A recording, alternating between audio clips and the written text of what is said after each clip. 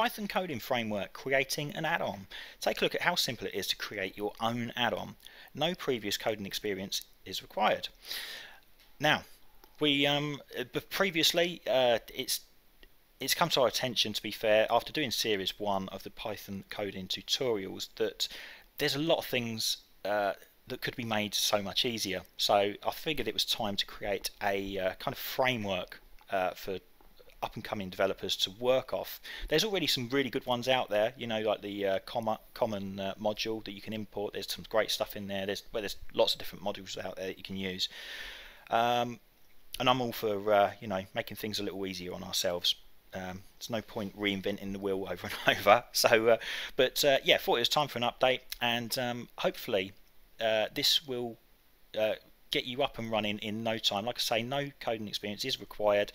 It's handy if you've got a rough idea of what certain things do. I would still recommend watching that first series of Python coding, certainly the first couple of episodes, if you get time, because that will give you just a rough insight into how the basic stuff works.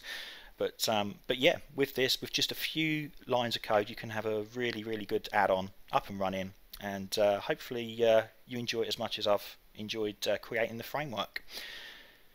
Right, so head on over to totalrevolution.tv, one word, and you'll see a page similar to this. Now, on the left hand side is TRMC, which is our commercial solution. You can see there it's you know, it's got a whole host of features. That's not actually what you're after. You're after the tutorial side, but as I'm here, I might as well quickly plug it for any people out there selling devices and they want their own bespoke setup, be able to target individual units, do maintenance on the fly to individual units and send advertising, things like that. Then this could well be for you. It's developed by a team with decades of coding experience between them, and the project's been going since start of 2015. So very active project if you're after commercial solutions. But what you're after is the coding Python coding tutorial section. Now, in here we've got details of the add-on creator, Python coding original tutorials details there, and some just a backstory of what the Python coding framework's all about. So this is what we're after. We're after the add-on creator. So click on that, and then what you're going to need to do is just fill out a few little bits and pieces in here. It's only one form, simple to do. So I'll just try with an ID that I know already exists, so you can see how this acts. So if we tried to create one for YouTube, what would happen is it checks against the add-on portal on Noobs and Nerds, and it says, look, it's already in use. You can't use it. If you want to find out details of that add-on, you can click there and it'll take you to that page. So that's really useful, because the last thing you want to do is pick an add-on ID that's already in use.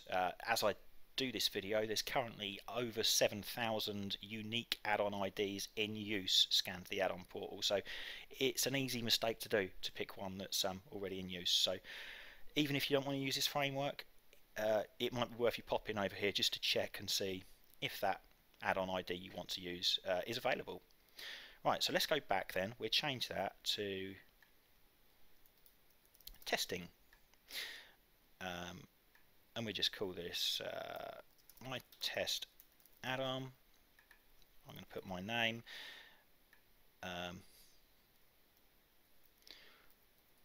Short test add-on.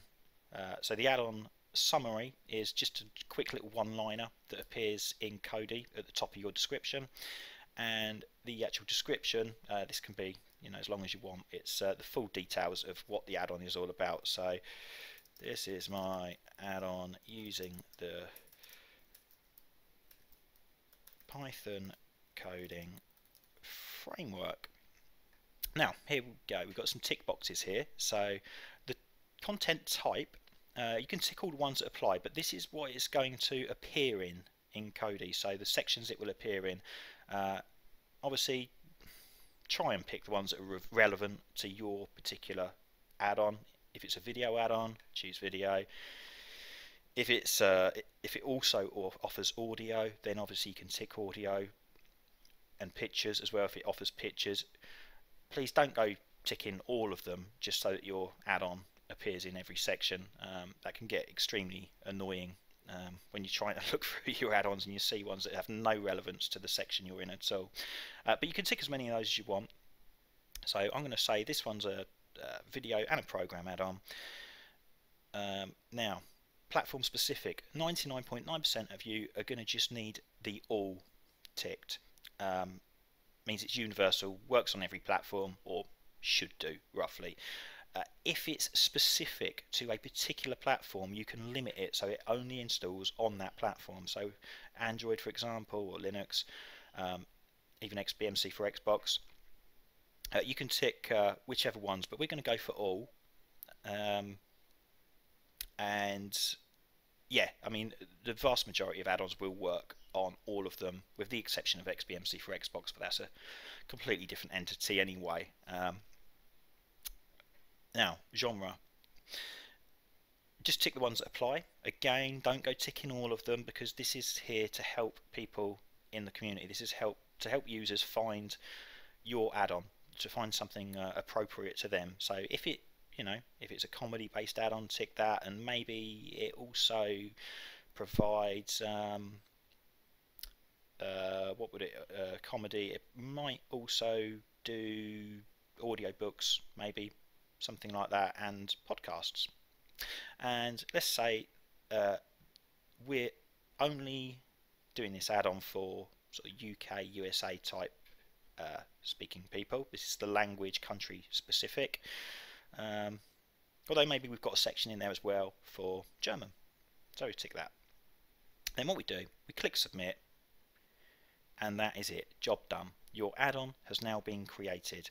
There's some important information you need to read there about this does rely on the Python Koding framework script module pythoncoding.aio, which is hosted on the Noobs and Nerds repo, and there's also details there, frequently asked questions of why it's on that particular repo.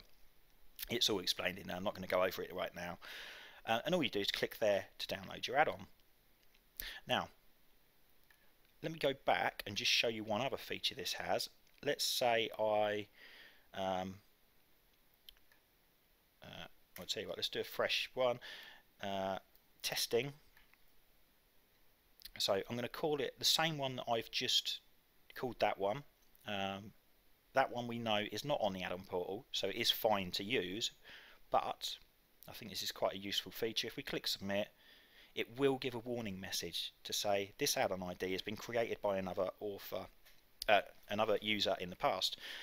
Whilst it's not been found on the add-on portal, there's a chance someone else may be already working with this ID, which we know is the case. So if you get a warning message like that, it may be it's never released, or it may be that you and someone else are working on this exact same ID, so you might want to pick a different one. Okay, so that's that section. Now what we need to do is head on over to Kodi. So in Kodi, you can see here I'm using version 17, which is Krypton. It should work on all versions, but yeah, it's been tested on the versions prior to that, sort of from Helix onwards. But your skin may look slightly different, depending on what skin you're running. But in here, what we need to do is go down to add-ons and click on the little package icon, and let's do install from zip, and it'll ask you to go to the settings because as of Krypton you need to enable the third-party option, the unknown sources. So tick that, click yes, come back out, and then if we go into our settings at the top there, we want file manager, add source, click on none, and type in http://noobsandnerds.com/portal, and you can call it whatever you like. I'm just going to stick with portal. Click OK, come back out, come all the way back out, go down to your add-ons, click on your little package icon, install from zip, portal, and you want the noobs and nerds repo. So it's very important that you install this first before trying to install the add-on. The add-on requires dependencies which are hosted on there, so unless you have that installed, it's not going to work. And then we do install from zip again, and we just find our download. There we go, plugin video testing. So you click on that, and you'll notice the dependencies start to install. So it's currently installing ones from the official repo, then it picks up ones from the nan repo, and my test add-on is installed. So you can see there it is. It appears in video, and it should also be in programs, which it is. So if we go into video add-ons, we can click on that, and you'll be able to see that what we've got in here is this is a good place to start. The coding tutorials, this will show you all the different functions that are currently available, and it's dynamic, so as it's updated you'll see more and more functions appear in here, and more videos and things like that. So, you know, for example, how to add a directory, you can click on it and you can watch a video or view the documentation. I mean, some of them, a lot of them to be honest, will have examples that you can do as well. So you've got your documentation there, so that tells you, and at the bottom you can see the example code that we're going to use. So we come out there, click on it again. If you run the example code, there you go, it says current text, and then it does whatever it's going to do. If it capitalizes it and changes colors. But yeah, lots of functions there for you to be getting on with, and the link at the top is the link to this video, so if you want to watch it in Kodi you can. And let's just quickly, very briefly, go into our Kodi folder, which is, let me try and find it, add-ons, and we should be able to see our plugin video testing is what we called it. There, sorry, I'm going blind. Right in front of me, couldn't see it. And the default PY. Now, I would recommend installing Sublime text editor. It's free, it's great. Install that. You can use Notepad++, which is also good, but I find Sublime a lot easier on the eyes, and it just formats everything really nicely. So I'm going to open that in Sublime, and this is where you want to start really. It's got all these sections, all these comments in here, so read through the comments, do not skip them, read through them because they give you some of them give you examples of things to try, and you'll see your add-on start to take shape. So, you know, you've got things down here like the add directories for the main menu, and you can add new things and get video playback working and stuff like that, and it tells you exactly what each section does. So yeah, go through that, have fun. If you have any questions, please use the forum at noobsandnerds.com. That's where we'll be doing the support for this. It's really not worth leaving messages on the YouTube because it's not monitored. Your question may well go unanswered for months, or yeah, certainly weeks. So yeah, head over to the forum where you'll get almost instant replies, and that's a proper outlet for where we can give proper advice with proper code snippets and things like that. Okay, yeah, thanks for watching, and hopefully catch up soon.